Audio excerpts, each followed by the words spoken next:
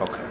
Alhamdulillah wa salatu wa salam ala nabiyyina Muhammad wa ala alihi wa sahbihi wa sallam amma ba'd.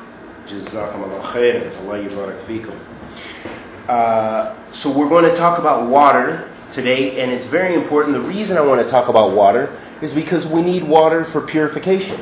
We need water for our Taharah. We want to make wudu. We want to clean ourselves for prayer. We want to clean ourselves in the bathroom. We use what? We use water. So we need to know about water. When is water good to use? What kind of water we can use, and so forth. So water, there's different types of water. The scholars, they talk about, some of the scholars, they classify water into two types.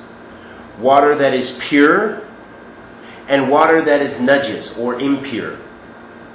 Water that is pure is natural water. Things like rainwater, water from snow and the hail. As Allah says in the Quran, وَيُنَزِّلُ عَلَيْكُم مِّنَ السَّمَاءِ مَاءً لِيُطَهِّرَكُم بِهِ. That, and He caused rain to descend on you from the sky to clean you thereby. So that shows us that water, Rashad, come sit here on the sajjada. Bring your sajjada over here and sit closer. That water is pure. You can sit on the sajjada if you want, or you sit here. It's okay. That water is pure. Natural rainwater, snow water. Sunnah, what about hail? You know what hail is? You know, it's like snow and it's hard and it comes down and it hurts when it hits you. Can we use that for wudu if it melts into water? Yes, because it's pure. That is pure natural water. Also water that is seawater. If you go to the sea, if you go down to the Cornish, go to the beach, or you go to a river somewhere, or you go to a stream, and it's moving, you can use that water. You can use the seawater, even if it has salt in it. Seawater is salty. And you can use river water. All of that is pure. So Sana, can you make wudu if you're on a ship with the water? Can you make wudu with the seawater? Yes. Even though the fish use the bathroom in there? Yes, you can. Even though the fish use the bathroom in there, it doesn't matter. It doesn't matter. That doesn't change the water. You can use river water, you can use stream water, you can use seawater. Because the Prophet ﷺ was asked by a man. He used to travel on the sea. And in the last part of he asked the Prophet, he said that we travel on the sea and we take with us very little water. Can we make water from the sea? Because we don't want to use our drinking water. And the Prophet ﷺ gave a very beautiful, concise answer as usual, sallallahu alaihi wasallam. And at the end of the hadith, he said, "Huwa tuhurun ma'u al-hillu maytatu." That the Prophet ﷺ said that the water of the sea is pure, and the fish, that which is dead in the water, is halal. Meaning, if you find a dead fish in the water, you can eat it. It's halal, halas. That's the hukum. So even any dead fish and stuff like this, although we want to be careful in case it died of disease, we don't know, but it's halal. It's lawful to eat. It's permissible to eat it. If you don't have something else to eat, eat it. Or if whatever. That which lives in the sea and dies in the sea, dead, sea creatures, is halal. And the water there, you can make wudu. It's tuhur, as the Prophet ﷺ said. Also, Zamzam water. You can make wudu with Zamzam. You can make wudu with Zamzam water. That it is, of course, we drink it and we want the purification. And the Prophet ﷺ, he used to also make wudu from it. The Prophet ﷺ in a hadith, he made wudu from Zamzam water. So we can make wudu from it. Okay? Also, something that's very important for us to know is that if water is changed in its color, in its taste, in its color, its taste, or its smell by something najis, then you don't use it. Okay? So let's look at some examples. This is the important thing that I wanted us to cover. For example, we just walked to the masjid, right? What did we see on the way to the masjid? It wasn't floor, but we saw nasty water. That water was sewage water. That water is mixed. There's water, and it was mixed with sewage. That stuff which comes out of the bathroom, meaning from people going to the bathroom, from urine and defecation. Okay, as he said, poo water. That was poo water. Can we make wudu with that poo water? No. Why? Because Because it's najasa. it's najasa, you're right. But it mixed with water. Why can't we use that water now? Because it has najasa. Because I just said, yeah, but I just told you, if water changes, this is probably the most important thing, and then maybe we'll stop. If water changes from one of these three things, then the scholars say it's totally impure. And this is what the Quran and the Sunnah of the Prophet ﷺ show us. That if water changes from najis, from bad stuff, from poo, from urine, from dead animals, from whatever that is, changes it from najasa or blood or things like this, if it changes in its smell, if it changes in its taste, or if it changes in its color from the najasa, then you can't use it. So let's see some examples. What if we have this bucket of water, or the bucket we sometimes have in the bathroom, and akramakumullah, someone uses the bathroom and some of it splashes in the bucket, and the bucket is a bucket of nice water, and the bucket, you don't smell anything and you can't taste anything in the water, and the color didn't change, and it's a big bucket, and a little bit, we had a guest, for example, if we have a guest over and they use the bathroom and some splashes in that water, some of their urine falls into that water, can you make wudu with it? No. He said no. What do you say? Yes. She said yes. Huh? No. Why do you say no? Because the water is najasa. Why is the water najasa? Because the urine splashed in it. Because urine splashed in it, she said. You said yes. No, I said no. Oh, you said no. You said yes. Why can we use it for wudu? Because the washroom is clean.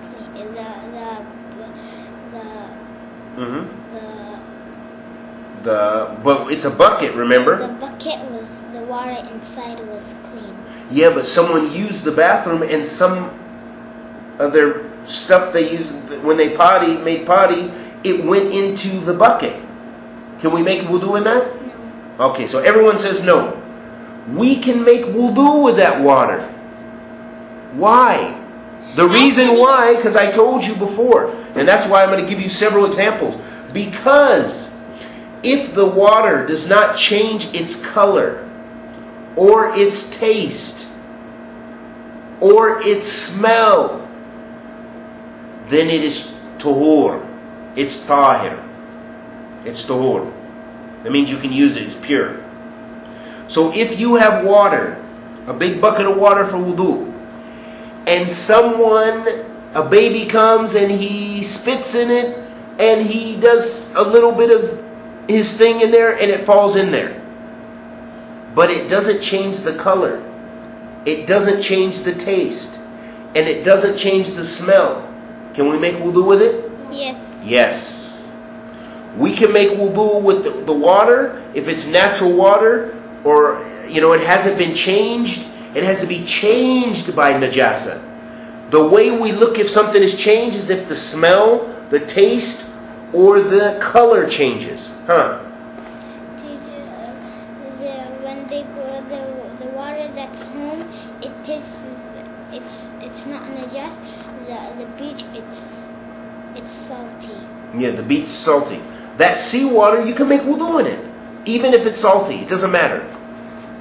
The Prophet ﷺ was asked about it, and he said that it's pure, and that what lives in it, or what dies in it, or the fish that die in it, and so forth, the things that live in the water that die in there, you can eat it. It's halal, huh? What about the smoke? The smoke tastes a little Okay, Jamil, good question. She said, what about the snow? Because it tastes different. It doesn't matter about the taste unless najasa changes it. So if a tree leaf falls in the water, a whole bunch of leaves fall in the water, and it changes the color, the water's a little green, you can still make wudu. Why? Because it's not najasa. Tree leaves are not najis. But if najis, some dead animal falls in it and the smell, it changes the smell. A rat is dead in the water. Then you can't make wudu because the smell changed from najasa, not from something pure. So what about if we have some, if you're walking and you see a big, like a puddle, or how about a pond? If you're by a little pond, if you're by a little pond, you know what a pond is? A pond is a body of water, like a small lake. You know what a lake is? Yeah, it's like it's a place where water, not a river. A river moves. A river moves, but a pond is. Yeah, it could be a circle, it could be a square, it doesn't matter, however Allah created it, or if man made it. If it's a man-made lake or a man-made pond, the point is it's a body of water. Maybe it's a big body of water. So even if someone uses the bathroom in there, but it doesn't change it because it's a big body of water. A lake is very big. So it takes many people using the bathroom before it's going to change from that najasa. So as long as it's a big body of water, a big body of water, or the water is moving like a river or a stream, then you could use it for wudu. You could use it for wudu. As long as it's not, if the main point is this, that if water changes from najasa, its smell, what else? The smell, and the color, and the taste. And the taste. If it changes the smell, the color, or the taste from najis, you can't use it. You cannot make wudu with that water. So any water, a big bucket of water, a pond, whatever it is, and there's some najasa in it, just a little bit, but it doesn't change the color or the taste and the smell, you can make wudu from it. But maybe it's not a good idea to make wudu because maybe you could get sick. But it's halal. If you have no other water, you still use that water hukman. It's according to the Sharia that you can use that. What about the water that we use every day? The water that we use every day is okay. It comes out of the sink. It's not mixed with najasa. It's good water. That's good water. It's pure water. Any water you get out of a faucet generally and whatever, you can use it for wudu. Even a river, even if we're hiking in the mountains and you see river water. Like in Canada, there's so many beautiful places and rivers and stuff. And also Seattle and all those places. I always go to the mountains. That water, you can make wudu in it. You can make ghusl in it if you have to. It's okay. Because it's not changed from najasa. Okay? But if it's changed from najasa, you can't move it. You can't use it for wudu. One last point. If the water changes and people call it a different name, if it's water, but then people give it a new name because of its substance changes, then you can't use that. For example, this right here was water. You put water in that kettle, right? That was water. And we use water for wudu.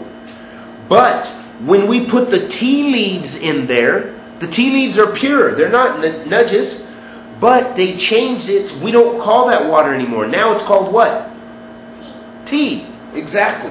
If you put coffee in it, it changed. Now we call it coffee.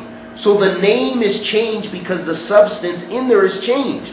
Although the origin was water. It used to be water.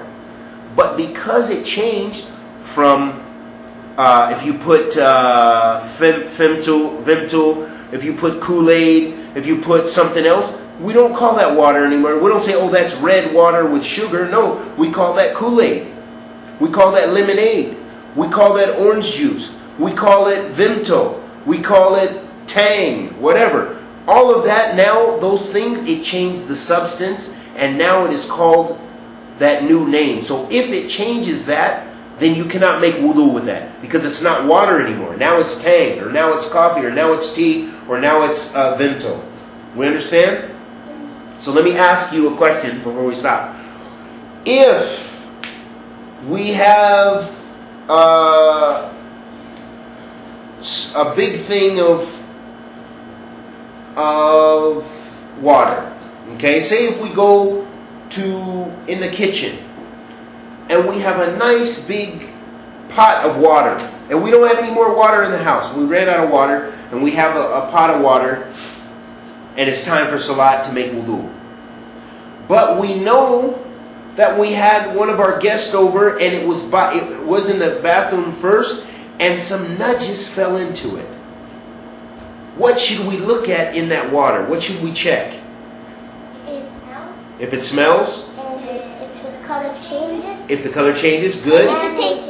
And if the taste changes. So you don't have to test the taste, but if you see that there's any changes, then you know it's changed from the najasa and you can't use it. Jazakumullah khairan. Allah yubarak fikum. Ayyuha fuqaha. You guys are going to be scholars in fiqh, inshallah, bi'idhnillah ta'ala. May Allah bless you to be that and more to serve His deen. Now. What about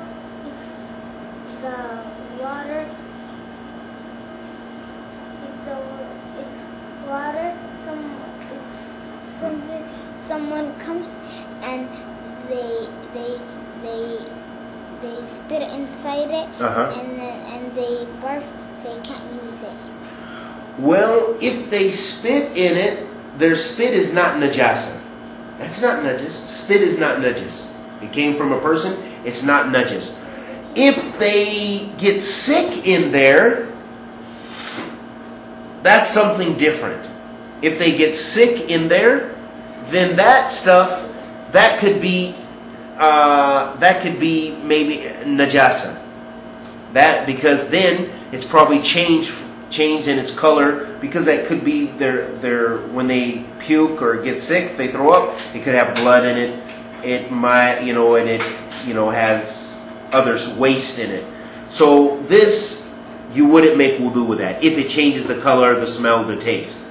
And even if it doesn't, you don't want to use it because it's kind of nasty. We don't, from the culture, the urf, people say, oh, that's nasty. We don't want to use that.